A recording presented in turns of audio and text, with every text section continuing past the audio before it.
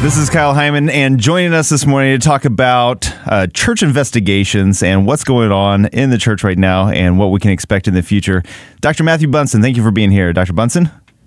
Good morning. It's always good to be with you. As I have said on a number of occasions, I wish it were under slightly happier circumstances. Right. You've been really busy kind of following all this news and reporting on it. Are you getting any sleep? Yes. Well, I've tried to embrace Pope John the 23rd's model, and where around midnight he would say, "Oh, Lord, this is your church. I'm leaving it in your hands until I wake up in the morning." I think that's a good place for all of us to be, and not just from midnight till dawn. Well, there's so much going on in the church, and I know a lot of us are trying to figure out what happens next. What is the procedure in the church for investigating some of these claims? There's some things that we know are true. There's some of it we're pretty sure is true, and some that we're just kind of waiting to find out. And we know that there needs to be an investigation into different allegations that have been made. Maybe we can talk about the first one that came up was former Cardinal McCarrick and the allegations against him. And what would be the process for investigating these claims? I know Cardinal DiNardo has promised an investigation into Archbishop McCarrick, said he had to meet with Pope Francis to discuss it. Can you explain why that is and what the rules are in place to investigate into bishops? Sure. Well, if we go back to June 20th when the formal announcement was made regarding the very serious and what were credible and substantiated, to use the technical term, allegations against Cardinal McCarrick, it required any such investigation be started and conducted with the full approval of the Holy See. That is in part because he's a bishop, but it's even more complicated because he was, at the time anyway, a member of the College of Cardinals. Mm-hmm. So only the Holy Father can initiate that type of an investigation, and only he can give the approval for it, which is why Cardinal Pietro Parolin, the Vatican Secretary of State, delegated or approved Cardinal Timothy Dolan of New York to sort of oversee that initial investigation. That took some time. Now, what is apparently the desire of certainly the U.S. Catholic leadership of the U.S. Conference of Catholic Bishops, the members of the College of Cardinals here, is that now an investigation has to go forward that would look at the details of the McCarrick scandal and ask those very hard questions that, in fact, remain still from June 20th. And in a nutshell, what comes down to, how is it possible for Theodore McCarrick to rise to the highest levels of the American hierarchy, to become the Archbishop of Washington, despite all of the problems he had before, all of the accusations, become a member of the College of Cardinals, retain his power, and only when he was 88 years old did these revelations actually come into the light. There was a lot of questions related to that and a lot of very hard questions. And in the end, only the Holy See can provide the kinds of answers that we need to have through a formal investigation, what's known as an apostolic visitation.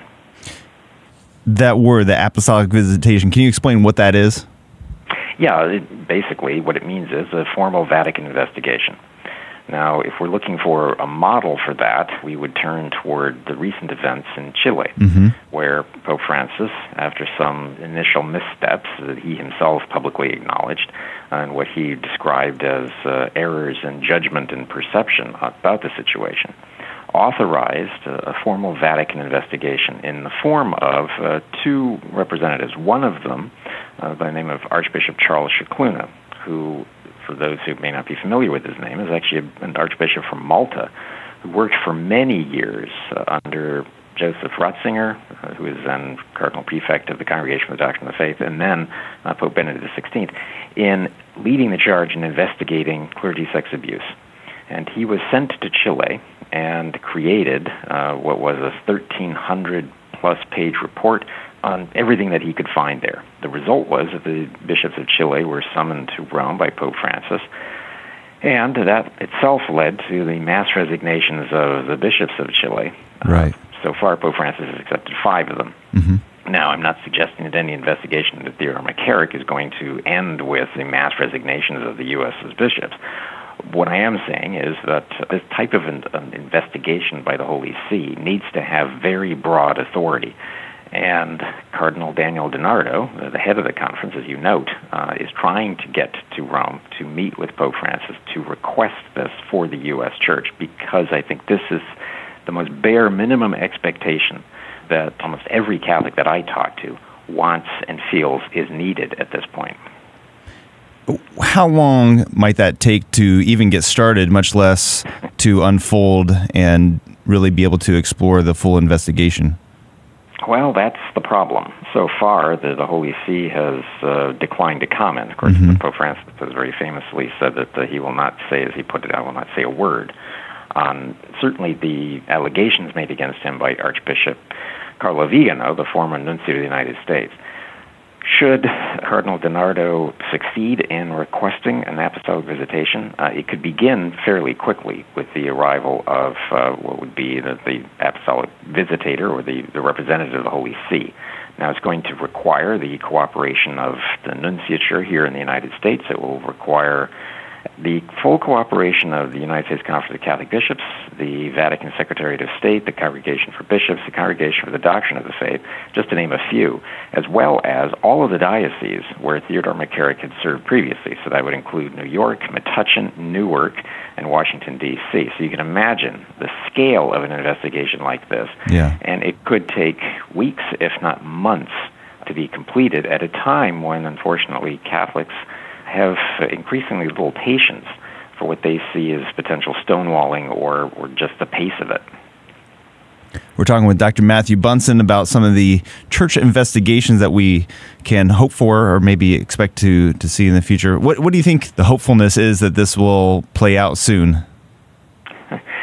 Again, based on what we see so far, I think we need to prepare for a lengthy period of time before we start getting very clear answers.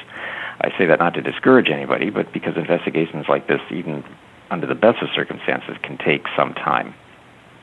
One of the things that adds to the complexity, but also the frustration level for people, is how public all of this has been. Now, whatever one thinks of the allegations and the accusations of Archbishop Vigano, he has helped, I think, in at least one way of redrawing attention back to the scandal surrounding now Archbishop, former Cardinal Theodore McCarrick. Now, there's always the risk of being drawn into these sort of bitter divides. Anyone who spends much time on Twitter in the Catholic world right now is either horrified or enraged by much of the discussion going back and forth. Or both. So there's the risk of a lot of distractions emerging between now and the start of a formal investigation. For Catholics who ask me what they can do, I always start with the same thing. As you know, you and I have talked about this. First, start by trying to be holier yourself. It starts with making sure that you're availing yourself of the sacraments, you're going to Mass, that you're going to confession, that in this very difficult time, you need to be praying, all of us need to be praying a lot more. And we need to answer some of those hard questions that family members and friends are asking. Why are we staying in the church? Why are we still Catholic? And pray for our priests especially. But also encourage our bishops, our cardinals, and the Vatican itself to make sure that a formal investigation really does take place, because there are a lot of questions that we have to have answered, but we need to do so very respectfully. Will the investigations be done by people in the church hierarchy, or will this be done by lay people, or a combination of the two? Yeah, you're asking one of those great questions that has emerged in light of the McCarrick scandal. At this point, I don't think that there is a credible way for the Bishops' Conference, for the U.S. bishops, and for the Vatican to conduct an investigation into the events, I'll try to put it as politely as possible, surrounding Cardinal McCarrick without having a very active lay presence. Cardinal DiNardo himself has made that point in a number of his statements of late, including his most recent one. And the National Review Board, which is created in the wake of the sex abuse scandal in 2002, has also issued a statement to the effect that, no, we have to have a hand in this. We have to have a role. Lay people need to participate in this. Where the bishops, if they think, I'm not criticizing the bishops, but if there is this movement toward this idea that the bishops can investigate themselves, it will, for a lot of people, both Catholic and non-Catholic, be something of a non-starter, that it simply won't have the credibility. And everyone will start that investigation with a very cynical eye, and I don't think anyone wants that at this point. And then when the report is complete, what happens? Is that then passed off back to the Pope, or what happens with that report? Yeah, the report itself, much as we saw with Chile and elsewhere, would be presented to the Holy See. It would go directly to the Pope, who then would make whatever decisions he needs. Now, again, because there are so many accusations being made from different quarters, especially by Archbishop Vigano in his letter, of Vatican officials, all of this has to be handled very carefully and very prudently. And the USCCB, I think, is going to have a say in this, and I'm hoping that we can have some traction before the bishops' meeting in November. I think the level of frustration will be very, very high if events have transpired between now and the bishops' meeting without any real progress.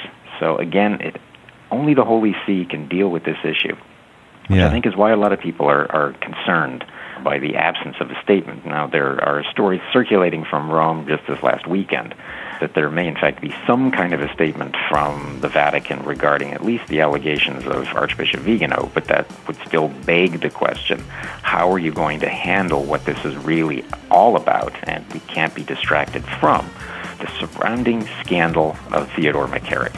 Those are the questions that need to be asked, and in light certainly of the horrendous Pennsylvania grand jury.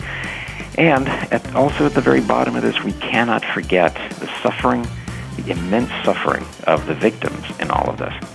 Yeah. Well, thank you so much for joining us. Again, you can follow EWTN, National Catholic Register. They've been doing a great job of covering this, and I'm sure they'll keep us informed in the future. Thank you so much, Dr. Bunson, for joining us today and sharing this with us. Good to be with you, and let's keep praying. Yes, definitely.